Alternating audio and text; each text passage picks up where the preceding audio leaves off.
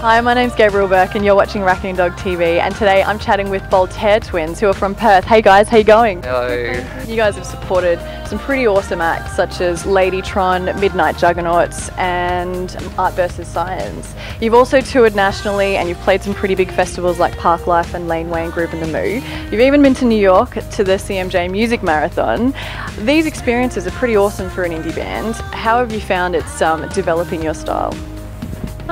I think it's really fun to travel together, especially touring, and when we went to New York that was really cool. So I think, you know, the more time you spend with each other, and then, you know, when you're writing, it's a, you know, as a four-piece now as well, that's really changed our sound as well.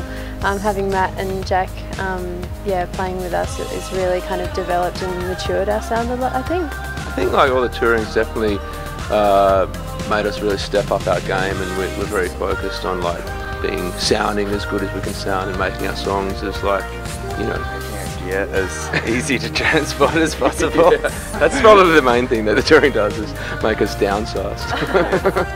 You released your debut EP, which was Cabin Fever, and that was really well received.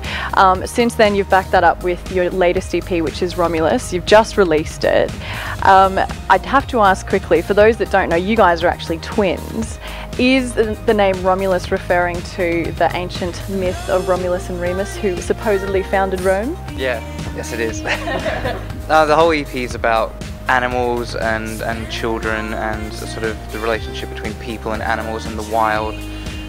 So we kind of thought that tied in kind of neatly with Romulus and Remus were raised by wolves, and they were twin children who went on to found the biggest civilization at the time. So it was kind of a neat reference that we took on. So you released the EP last week in your hometown in Perth. You played last night at FBI Social in Sydney. You're playing tonight in Brisbane at Woodland. How has the EP been received so far by fans? Good, better than the last one. We've had a really quick response with Romulus. The first song, first single, Animalia, got picked up by Triple J pretty quickly. Romulus was released in the US like last week as well, so that's been picked up by a few stations over there. The feedback has been really, really strong. Much better than anything we've done before. Yeah, Animalia definitely had heaps of attention. That was cool because we released that with a video as well, which was awesome. Tell us about that film clip for Animalia, because I love that song so much, but I could only stomach possibly a minute. I'm very faint of heart, so that's me, but who thought of that idea? How did that come about? It was the director's idea.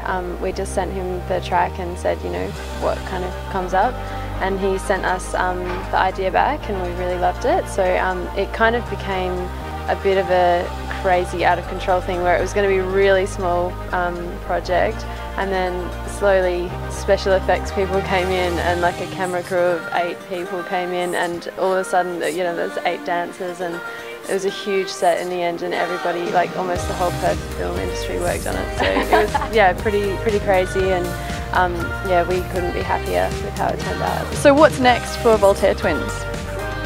We've got a bit more writing to do. We're going to try and release something beginning of next year.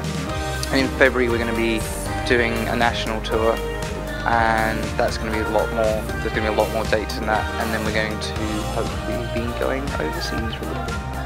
Well guys, thank you so much for chatting to Raccoon Dog TV today, and all the best. Thanks for having us.